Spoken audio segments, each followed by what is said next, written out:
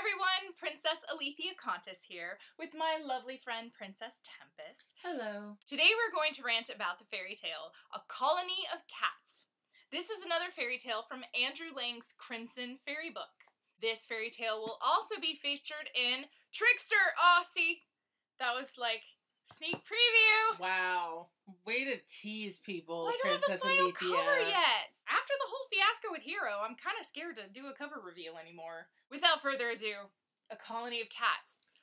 Once upon a time, back when animals could speak, which apparently is any time in a fairy tale, really, let's be honest, there lived a house of cats. This wasn't even just sort of some house that had some cats. No, the cats owned that house. They had so much money they could even afford a servant. Mm-hmm.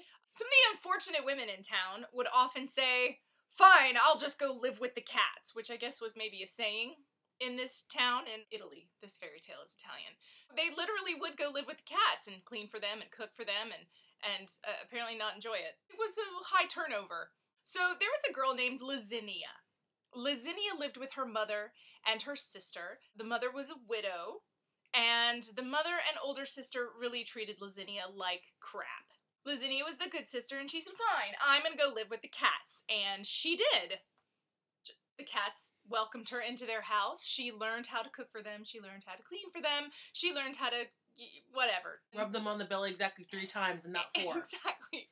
Whatever it was, Lavinia could handle it. She did such a great job that when Father Gatto, Papa Gatto, came to visit, now Papa Gatto did not live in this house with the cats. He actually lived in like a barn on the hill, but he would come down from on high to see how things were going. She said, "You know, I really miss home. I would like to go home." Papa Gatto said, "Fine, you have done such a wonderful job. Come with me." In the basement, there was a vat of oil and a vat of gold, and he said, "Why would you have that in a basement? Why do cats have a vat of gold at all, period?" But there you go. He said, "Would you like to be dipped in the vat of gold or the vat of oil?" Listen, he was like, "Oil."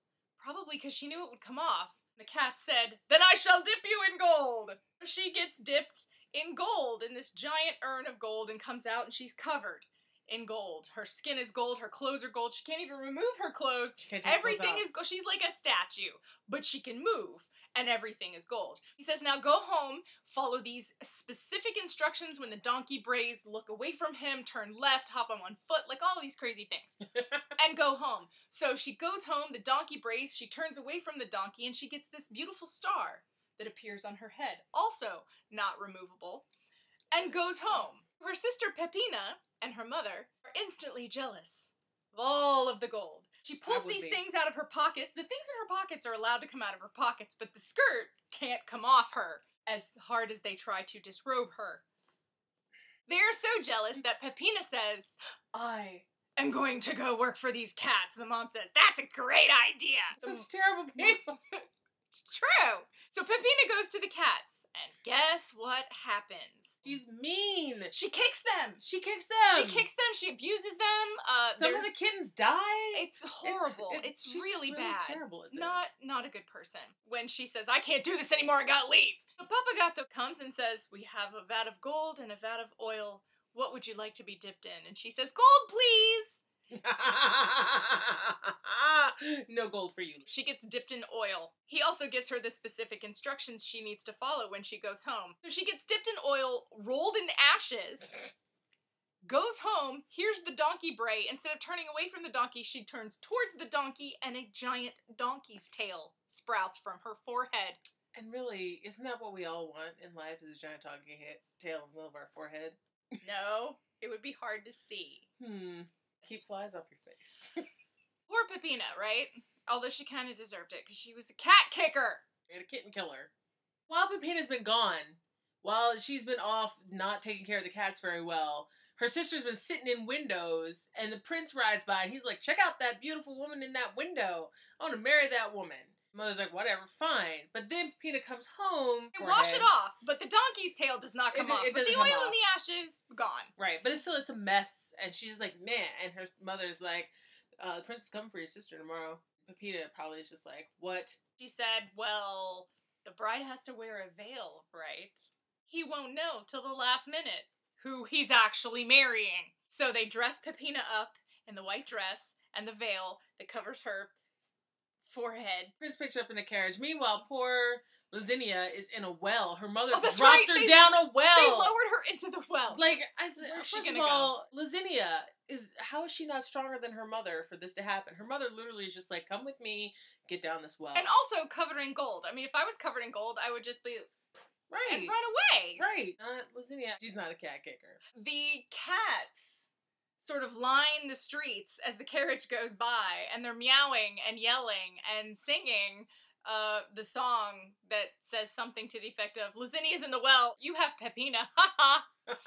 They say, what are these Grimalkins talking about? And they lift the veil and ha! There's a chick with a Wrong donkey tail coming out of her forehead. It's terrible. So everything gets fixed, and Lavinia and the prince live happily ever after.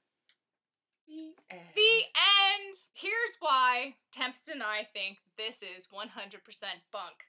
Not the oil, not the gold, not the prince and the donkey's tail on the forehead. No, no.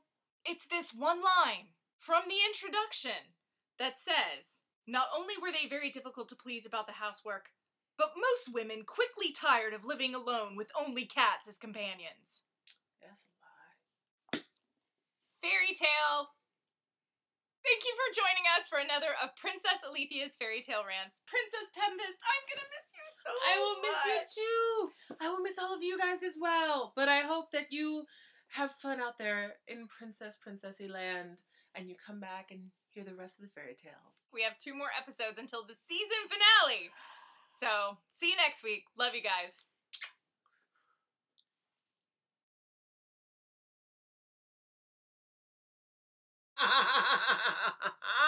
No gold for you.